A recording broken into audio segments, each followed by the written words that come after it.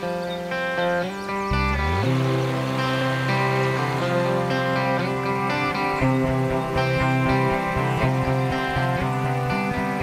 Reserve Harvest is a project that Muir Glen has had going on now for 2 years to showcase the highest quality products that Muir Glen can provide.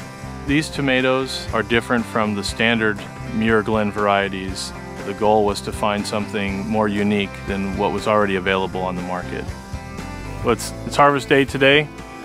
They're out hand selecting the best fruit for this Muir Glen Reserve product. So what we look for internally in these tomatoes, we'd like to see a nice red uniform color all the way through. We'd like to see a nice thick wall, which would indicate that it's going to be a good dicing tomato.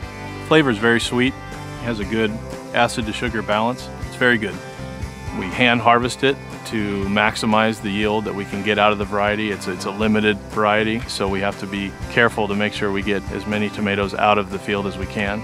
So we get everyone organized and spread out and basically begin cutting plants and shaking the fruit off, which would expose all the best fruit so that the harvest crew can then select that to go into the tubs to be hauled to the cannery and processed later this afternoon.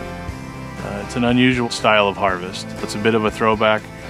Currently, 100% of processing tomatoes are machine harvested, but because it's a special reserve product, we wanted to bring back the hand harvest because it gives us the highest quality.